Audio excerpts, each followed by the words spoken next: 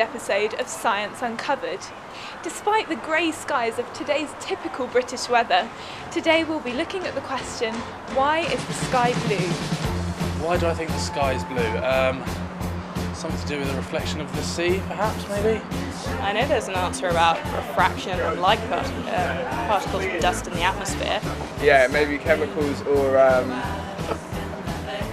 you don't expect the like astrology, physical explanation. No, yeah? Doesn't it reflect from the sea? No, it's the other way around, isn't it? I don't know. Well, the light coming off the sun is all different colours, and if they all come straight towards us, we basically see a bright yellow. But when we're looking at the sky, we're not seeing light that's coming straight from the sun. We're seeing light that's been scattered by the atmosphere down towards us. And the different colours all scatter in a different way. So actually the blue light scatters more than the red light. So when we look upwards, we see more blue light scattered into our vision and less red light, and so the sky appears blue. To find out why the sky is blue, let's take a closer look at light and how it travels. Light from the sun travels in waves. According to the electromagnetic spectrum, there's a range of different wavelengths of light.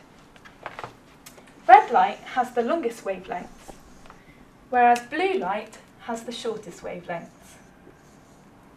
All wavelengths of light travel in a straight line unless there are obstacles in their way.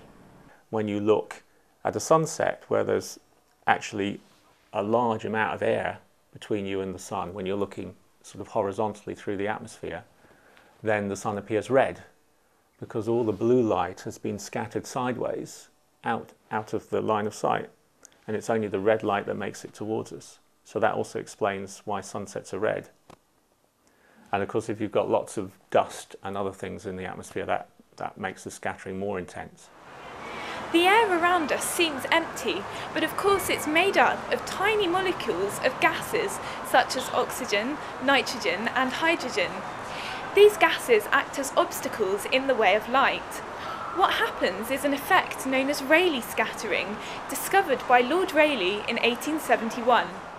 The shorter blue wavelengths of light are absorbed by the gas molecules far more than the longer red wavelengths of light. The blue light is then scattered by the molecules so that it radiates out and disperses in all directions. This is why the sky appears to be saturated with the colour blue. So next time it's a nice clear day and the sun is shining, you'll know why the sky is blue. If you've got any comments or suggestions for future shows, you can get in touch with us on Facebook or on Twitter.